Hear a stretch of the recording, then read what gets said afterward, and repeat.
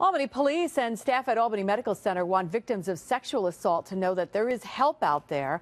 April is Sexual Assault Awareness Month, and today Albany Med's Sexual Assault Forensic Examiners program and Albany Police were on hand to give tips and offer advice to victims of sexual assault.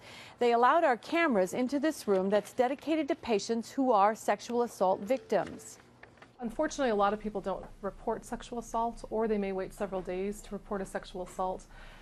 We want all patients to come in so that we can treat them medically. We can offer medications to prevent them from getting a sexually transmitted infection or a bloodborne infection. Also, we can collect forensic evidence. Coming into the hospital and getting checked out, though, does not mean you have to file a police report.